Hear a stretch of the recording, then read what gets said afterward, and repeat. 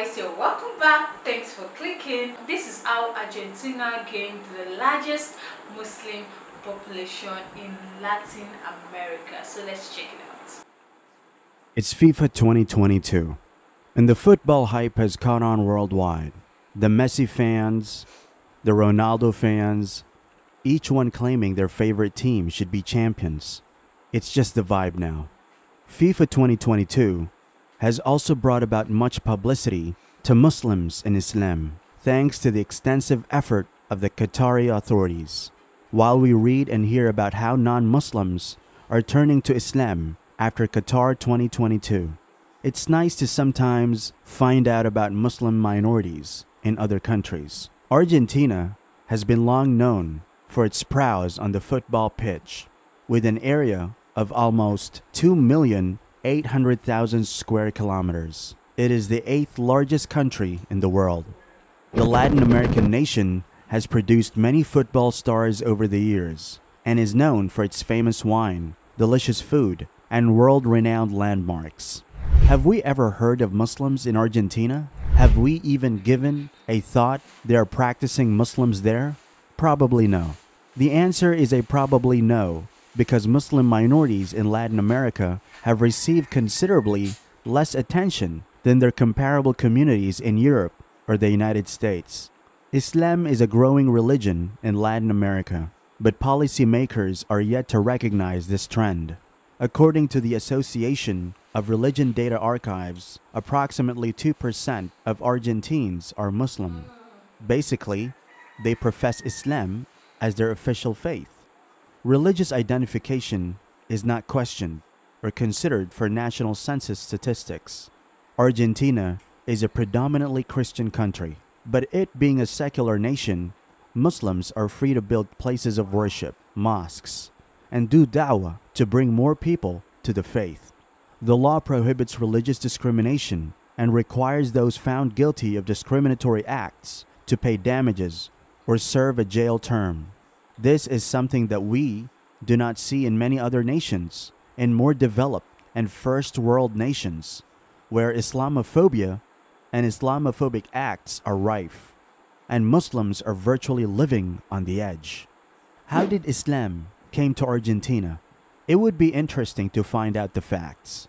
The Muslim presence in present-day Argentina dates to the time of the Spanish exploration and conquest during the 15th, 16th century.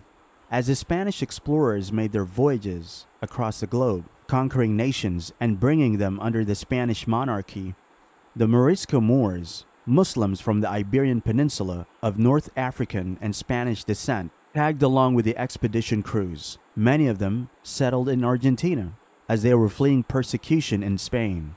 The Roman Catholic Church and the Spanish crown commanded these Moors to convert to Christianity or face compulsory exile after Spain outlawed the open practice of Islam in the 16th century.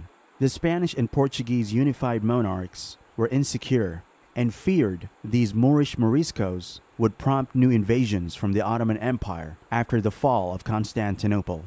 Thus, many, the numbers are vague and unclear, fled Spain, and the crews that sailed around the world were ideal opportunities for these fleeing people to latch onto. In the 19th century, Argentina saw a huge wave of Arabs, of Syrian and Lebanese descent settle within its borders. Though most of these Arabs were not Muslim, they were Arab Christians. Argentina's first two mosques were built in the 1980s. First, at the Tawhid Mosque for the Shia community was opened in Buenos Aires in 1983 with the support of the Iranian embassy. The Al-Ahmad Mosque for the Sunni community was built 2 years later and was the first identifiably Muslim building due to its unique Islamic architecture design, with the support of King Fahd bin Abdul Aziz, who was the monarch of Saudi Arabia at the time. The King Fahd Islamic Culture Center was built in 1996. This is significantly the largest mosque in South America and is a complex of the masjid, 2 schools, a library, and a park.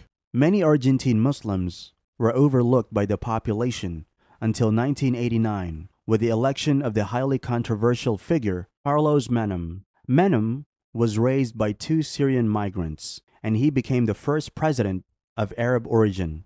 When famous and popular figures identify to a particular race or religion, it is known that the sect will get identified more. Unfortunately, Menem abandoned his Islamic faith and converted to Christianity only because he wanted to become the president of the nation in 1966. Although he converted to Christianity, his Muslim background still lurked within him. He donated towards the King Fahd Mosque by selling an 8-acre land.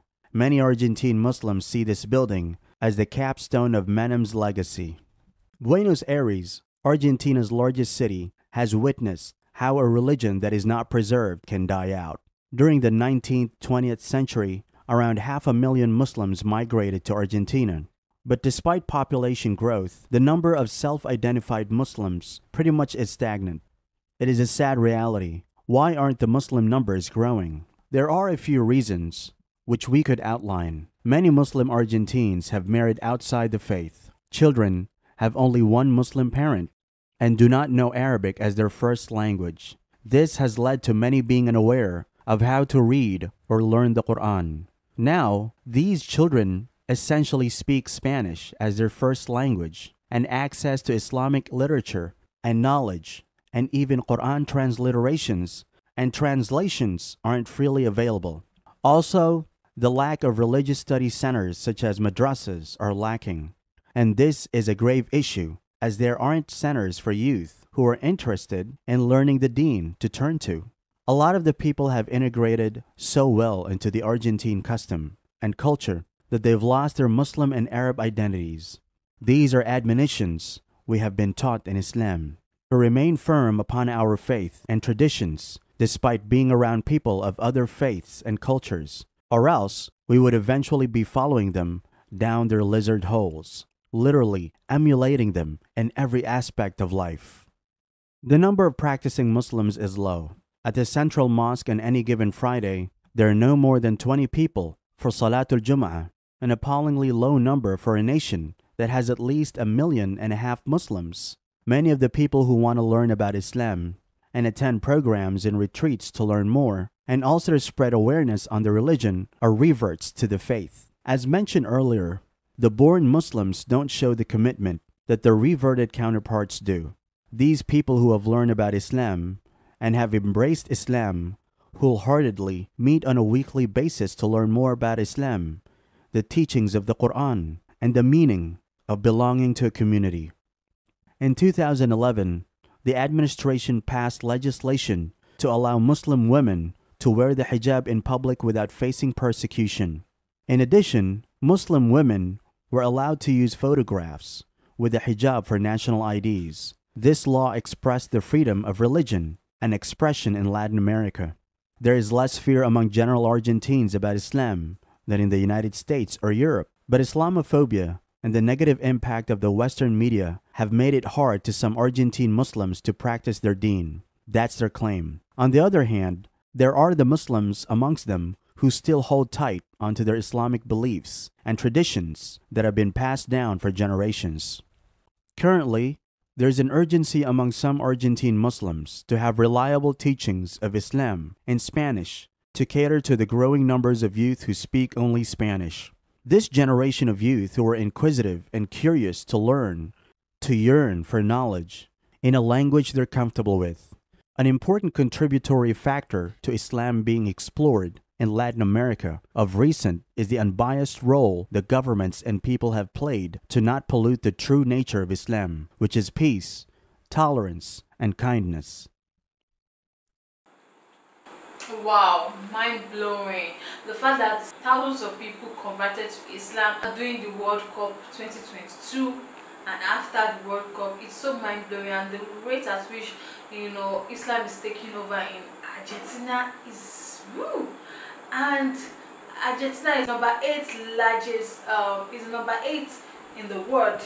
Yes, number 8 popular country in the world.